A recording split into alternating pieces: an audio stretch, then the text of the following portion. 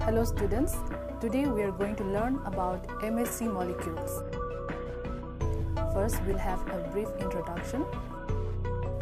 MHC molecules are membrane-bound glycoproteins encoded by the major histocompatibility complex MHC,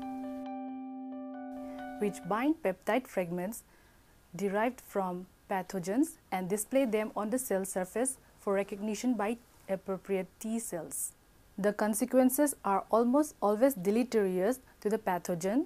Virus-infected cells are killed, macrophages are activated to kill bacteria living in the intracellular vesicles, and B cells are activated to produce antibodies that eliminate or neutralize extracellular pathogens.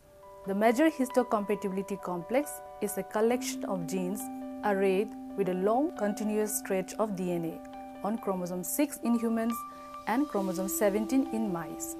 The MHC is referred to as the HLA complex in humans and H2 complex in mice. Although the arrangement of genes is somewhat different, in both cases the MHC genes are organized into regions encoding 3 classes of molecules. Now let us see the functions of MHC in immune response. They play roles in intercellular recognition and in discrimination between self and non-self. They participate in the development of both humoral and cell-mediated immune responses. Most T cells recognize antigen only when it is combined with a MHC molecule. They act as antigen-presenting structures, the particular set of MHC molecules expressed by an individual influences the repertoire of antigens to which the individual's Th and Tc cells can respond. It partly determines the response of an individual to antigens of infectious organisms, and it has therefore been implicated in the susceptibility to disease and in the development of autoimmunity. Natural killer cells express receptors for MHC class I antigens, and the fact that the receptor-MHC interaction may lead to inhibition or activation expands the known role of this gene family. The rich polymorphism of the MHC region represents a species response to maximize protection against diverse microorganisms. An apparent example is the malaria-driven selection at the HLA-B locus, whereby resistance to severe malaria resulting from strains of Plasmodium falciparum in East Africa is associated with HLA-DRB1-0101, whereas HLA-DRB1-1302 confers resistance to West African strains of the parasite. The MHC encodes 3 major classes of molecules. 1. Class I MHC genes encode glycoproteins expressed on the surface of nearly all nucleated cells. The major function of the class I gene products is presentation of the peptide antigens to Tc cells. It consists of a heavy polypeptide chain of 44 kilodalton, non-covalently linked to a smaller 12 kilodalton polypeptide called beta-2 microglobulin. The largest part of the heavy chain is organized into 3 globular domains which protrude from the cell surface. A hydrophobic section anchors the molecule in the membrane, and a short hydrophilic sequence carries the C-terminus into the cytoplasm. Second one, class II MHC gene encodes glycoprotein expressed primarily on antigen-presenting cells, macrophages, dendritic cells, and B cells, where they present processed antigenic peptides to Th cells.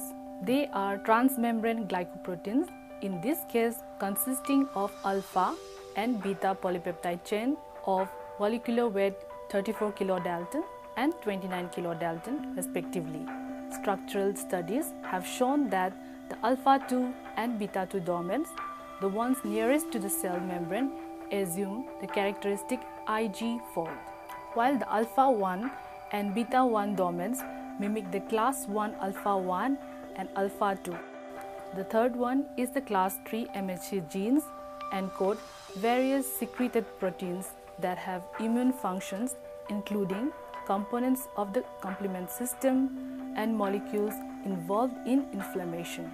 A notable cluster involved 4 genes coding for complement components, 2 of which are for the C4 isotypes, C4a and C4b, and the other 2 of the C2 and the factor B. The cytokines tumor necrosis factor TNF, sometimes referred to as the TNF-alpha, and lymphotoxin LT-alpha and LT-beta are encoded under the class 3 umbrella, as are 3 members of human 70 kilodalton heat shock proteins. Cellular distribution of MHC molecules.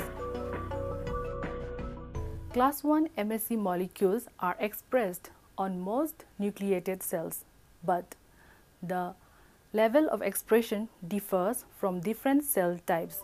The highest level of class 1 molecules are expressed by lymphocytes, where they constitute approximately 1% of the total plasma membrane proteins, or some 5 × 10⁵ molecules per cell. In contrast, fibroblast muscle cells, liver hepatocytes, and neural cells express very low levels of class 1 MHC molecules. MHC molecule can bind many different peptides, since the MHC alleles are codominantly expressed. A heterozygous individual expresses on its cells the gene products encoded by both alleles at each MHC locus. The expression of so many class 1 MHC molecules allows each cell to display a large number of peptides in peptide binding clefts of its MHC molecules. Unlike class 1 MHC molecules, class 2 molecules are expressed constitutively only by special antigen presenting cells, primarily macrophages, dendritic cells, and B cells. Thymic epithelial cells and some other cell types can be induced to express class 2 molecules and to function as special antigen presenting cells under certain conditions of the understimulation of some cytokines. Peptide binding cleft. The classical MHC1 and 2 molecules contain a peptide binding site at the distal end of the molecule from the membrane. This peptide binding site is formed of 2 protein alpha helices lying on top of a beta pleated sheet. The binding site, or the groove, as it is often known, can accommodate a peptide of about 9 to 10 amino acids in length. Although for class 2 MHC molecules, the ends of the groove are open, allowing longer peptides to extend out of the either end. A wide variety of different peptides can be bound tightly by interaction with the conserved residues in the MHC molecules and the amino acid backbone of the antigen peptide. In order to accommodate the side chains of the larger amino acids, however, the floor of the groove contains a number of pockets. It is the size and the position of these pockets which limit the range of peptides which can be accommodated. This selectivity in peptide binding means that in each individual, only a small portion of each antigen can be presented to the T cells, focusing the immune response onto only a few defined epitopes. Now we will come to the MHC genes. H2. The MHC of the mouse carried on the chromosome 17 have roles in transplant rejection and normal cell interactions. KDL. The class 1 genes of the H2 coding for a chain molecular weight 44,000, which in combination with beta-2 microglobulin makes up the 4 domain K, D and L molecules. Because Any cell can potentially be infected by a virus. Class 1 antigens are expressed on virtually all cells in the body with the exception of red blood cells in some species. AE, the classical class 2 genes of H2, which present processed peptide antigen to the antigen receptor of CD4 T cells. A and E contain separate genes for the alpha molecular weight 33,000 and P molecular weight 28,000 chains of the 4-domain molecule. HLA, the human MHC on chromosome 6, closely analogous to H2 except that the class 1 genes lie together and there are 3 class 2 genes.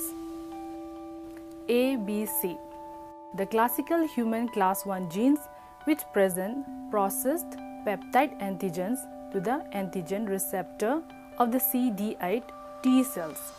A is the homologue of K in the mouse. DP, DQ, DR, the classical human class 2 genes which present processed peptide antigens to the antigen receptor of the CD4 T cells. The distribution of these different isoforms within the body is slightly different, but it is still unclear whether each one plays a distinct role in the regulation of T cell responses. Class 1b genes, these include QA and TLA in the mouse and E, F, G, H, J and X in the human. They play a part in controlling the innate immunity, perhaps by regulating NK cell activation. The class 2 region, these include DM and DO, H2O and H2M in the mouse, class 2 MHC-like molecules which regulate the loading of the peptide fragments onto DP, DQ and DR. The region also contains LMP genes and the TAP genes. Beta-2M, beta-2 microglobulin molecular weight 12,000 coded quite separately from the MHC, nevertheless forms part of all class 1 molecules, stabilizing them on the cell surface. HLA-associated diseases. Many diseases show genetic associations with particular HLA alleles. Examples: number 1, rare sleep abnormality, narcolepsy, which virtually only occurs in people carrying the DR2 antigen. The reason is quite unknown. Arthropathies involving the sacroiliac joint, ankylosing spondylitis, Reiter's disease, etc., where one HLA B27 is found in up to 95% of the cases, nearly 20 times its frequency in the general population. Numerous other diseases, including almost all the autoimmune diseases, show a statistically significant association with particular HLA antigens or group of antigens, especially in the class 2 region. The explanation probably lies in the ability or otherwise of the HLA molecule to present particular microbial peptides or alternatively self-antigens. Finally, the conclusion. The major histocompatibility complex MHC comprises a stretch of tightly linked genes that encode proteins associated with intercellular recognition and antigen presentation to T lymphocytes. Class 1 MHC molecules consist of a large glycoprotein chain with 3 extracellular domain and a transmembrane segment, and beta-2 microglobulin, a protein with a single domain. Class 2 MHC molecules are composed of 2 non-covalently associated glycoproteins, the alpha and the beta chain, encoded by the separate MHC genes. Both class 1 and class 2 MHC molecules present antigen to the T cells. Class 1 molecules present processed endogenous antigen to CD8 T cells. Class 1 molecules are expressed on most nucleated cells. Class 2 antigens are restricted to B cells, macrophages, and dendritic cells. The class 3 region of the MHC encodes molecules that include a diverse group of proteins that play no role in antigen presentation.